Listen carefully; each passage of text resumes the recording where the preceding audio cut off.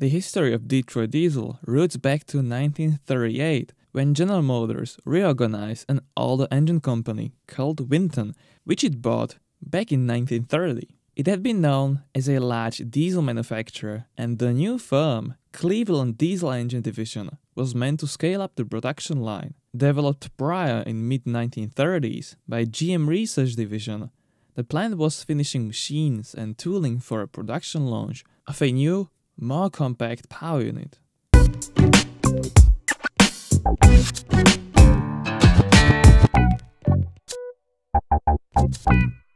Back in the day, diesel engines were not as common in small applications, and Detroit diesels had the potential to change that.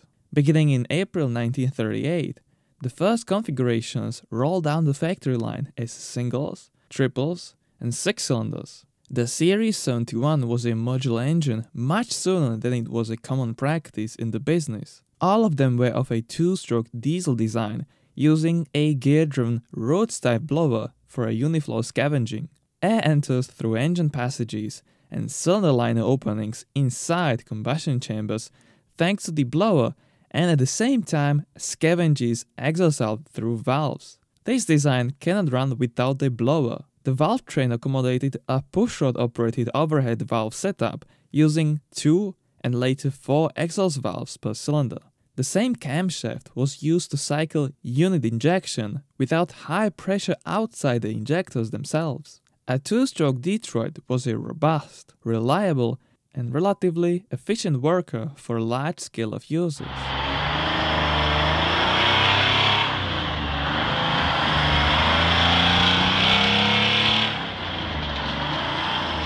The figure 71 represented a cylinder displacement in cubic inches, thus about 1.2 liter per cylinder. Both smaller and larger series were made, such as 53 and 92, but the 71 existed alone for nearly 2 decades. Its engines were designed for both on- and off-road applications, starting with the 171 single-cylinder model. Despite being the smallest and cheapest of them all, it may seem like an uninteresting diesel thumper, but many appreciate the 171 for its rarity and uniqueness. I believe that the story deserves to be said on its behalf. Just like the rest of the early portfolio, the 171 was a low-block model, using a traditional stamped steel head gasket with copper firings and lower compression ratio pistons of 17:1. Some parts are interchangeable, but the differences between the 171 and others were often significant, and many items do not fit, such as piston, cylinder liner, injector, or smaller blower. It was a 2-valve head engine rated at a continuous power of 15 horsepower or an intermittent 20 horsepower at 1200 rpm. Sometimes it was pushed beyond to a 25 horsepower output at 16 to 1800 rpm. However, it has been found that it does not like that territory above 1200 rpm very much. At a continuous operation, the fuel consumption would settle at around 1 gallon or 4.5 liters of fuel per hour.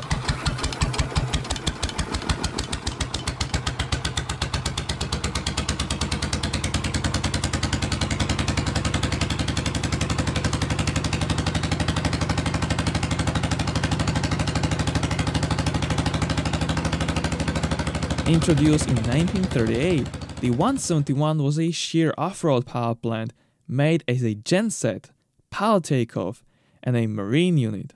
There might have been another application built for pumps, but for the scarcity of the information, no one really knows for sure.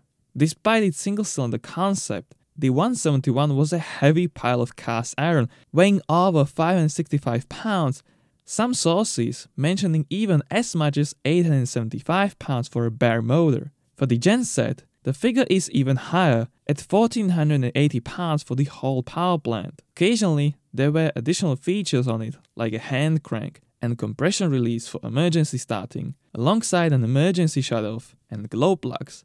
That was all very seldom seen equipment on the 171.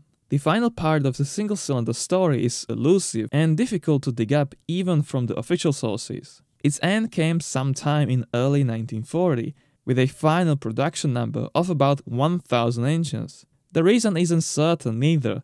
some of the probable ones being its redundancy during the war, a higher price amongst a number of competitors on the market, and then possibly the redundancy with a superior twin-cylinder already in the portfolio later on. Currently, less than 100 is known to survive, and parts are getting quite expensive to purchase. A simple head gasket can set you back $325, and a cylinder head can be a 4-figure item used. Last but not least interesting fact about the 171 is that GM was working closely with the Navy back in the day, and in 1947 the Navy's Engineering Experiment Laboratory came up with an idea regarding turbocharger tests. A proof of concept was finished using the single-cylinder Detroit diesel.